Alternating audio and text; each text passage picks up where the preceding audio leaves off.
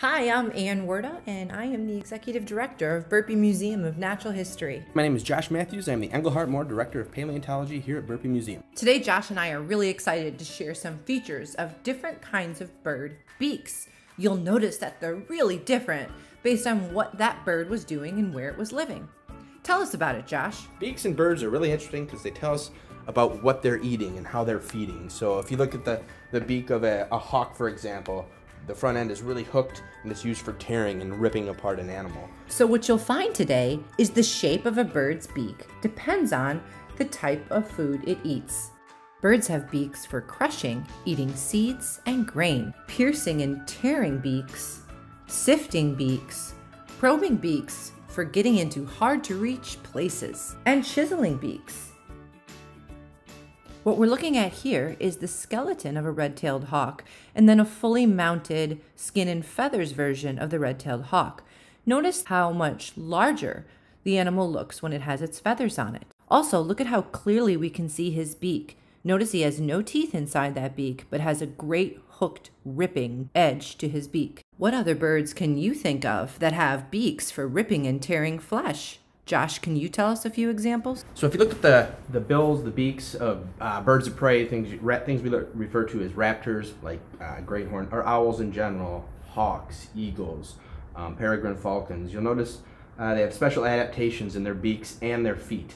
Their beaks are these really robust structures with large curvature, really pointy, kind of designed for ripping apart their prey. If you look at their feet, they got these large talons with that first digit closer to the inside, typically larger than the other claws on the feet, and those are used for grasping the prey, and that sharp beak is used to get down and either kill the prey or ripping apart so they can consume it.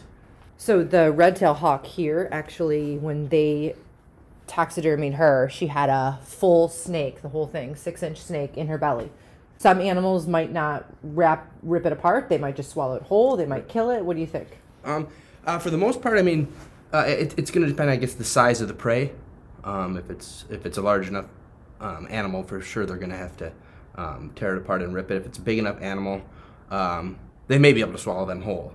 But typically, they're just going to grab, tear, swallow, grab, tear, swallow.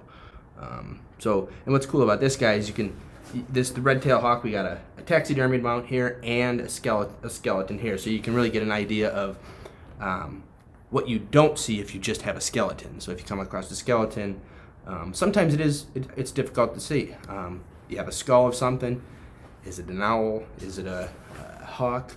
And again, it's difficult just based off of size until you see one with the feathers and see with the skin on it to see how much size difference there is between the actual animal, how much muscle and feathers adds to the size of the individual. Now, if you look at a duck is very different. A duck has a flattened, more spoon-like beak, and that's used for sieving microorganisms and plants out of the water. These are puddle ducks, things like this shoveler here. They'll turn upside down, they'll swim underneath the water, they'll grab muck or mud from on the bottom of the lake, bring it up, and they'll filter that stuff out of their beak to get to the animals and the plants that are in that mud or at the surface. Now if you look at this penguin's beak is much more streamlined. It's thin, it's narrow. That's typically for eating fish and organisms. As they're swimming through the water, they open that beak and they can grab fish. A lot of your fish-eating dinosaurs as well will have these long, narrow beaks, similar to things like this loon here or this penguin. And again, that's an indicator that these animals likely fed on fish. These animals, the loons and the penguins, occupy a similar ecological niche, meaning they occupy a similar part of the habitat, only in different parts of the world. Whereas the loon is swimming in freshwater lakes, sometimes rivers, where the penguins are swimming in the open ocean. But they're both feeding on fish in their environment. So that's how that beak is developed, that long, narrow, robust beak developed for eating and consuming fish. However, if you look at these mergansers, this here is a hooded merganser, or this common merganser, you can really see it well in the common merganser, their beaks are actually serrated. They aren't actually individual teeth, as we know teeth like in our mouths. However, the beak has developed these serrations. Again, it's got that long, narrow snout, like I mentioned in the loon and the penguin, so these are adapted for eating fish as well. The serrations allow The serrations allow the duck to grab the fish. If a fish wiggles, it can't escape because those serrated beaks prevent them from getting away, prevent them from escaping. So what we're seeing here is a lot of really cool adaptations of bird beaks to help them to be best suited for success in their environment. Josh, can you share with us a different kind of beak that shows a different kind of adaptation? So this beak here in this glossy ibis is another example of adaptation.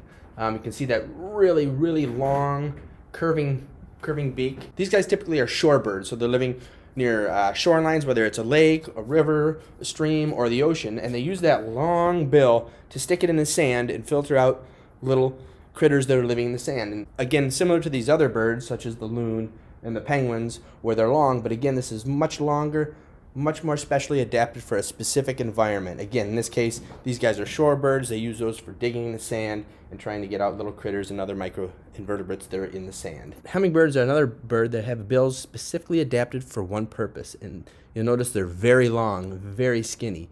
These are for getting inside of flowers. They'll stick their bill in these flowers, their tongue will go out, and they'll suck up all the nectar that's in those flowers. So if you look at the beak of this cardinal, you notice it's much different than something like the loon or the hawk. It's relatively short, however the upper part of the beak and the lower part of the beak are relatively broad. So I mean short and fat kind of beaks. And these are for crushing seeds. This is a cardinal. Cardinals are mainly seed eaters. You see these at your bird feeders all the time here in northern Illinois in the Rockford area, picking up these big seeds. Those are used to crush the shell, to get the seeds inside. So this really short, robust beak. You see these in a lot of songbirds, things like cardinals, finches, these grosbeaks. They have these really broad, short beaks developed for cracking seeds. Check out this cedar waxwing. It has beautiful colors, but it also has a triangular shaped short beak that packs a lot of power for cracking seeds. This is a blue jay. Blue jays have black, triangular shaped beaks for cracking nuts and seeds as well.